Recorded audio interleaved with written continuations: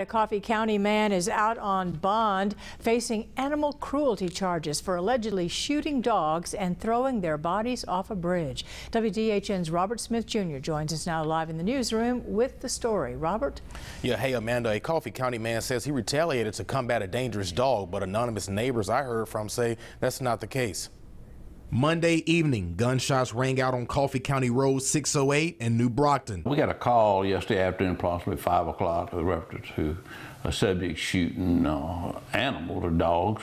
And supposedly the way the call come in was shooting at random at dogs in a yard. The man accused of shooting and killing dogs is 45-year-old Michael Kelly. The information received that there was a shotgun and a pistol that was being used. According to anonymous neighbors in the area, it was terrifying hearing constant shots so close to their homes.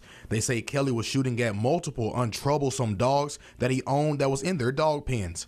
However, Kelly told authorities another story. The dogs were stray animals he got off a dirt road and was taking care of them. And he said that they'd be getting a little aggressive. They just started shooting and getting rid of them.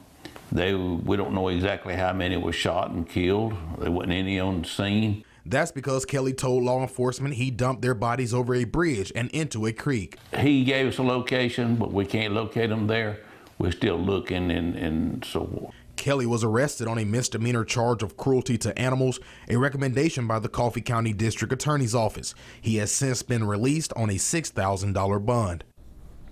The few anonymous neighbors I spoke with told me they are disgusted with the situation. The case remains under investigation. Amanda? All right.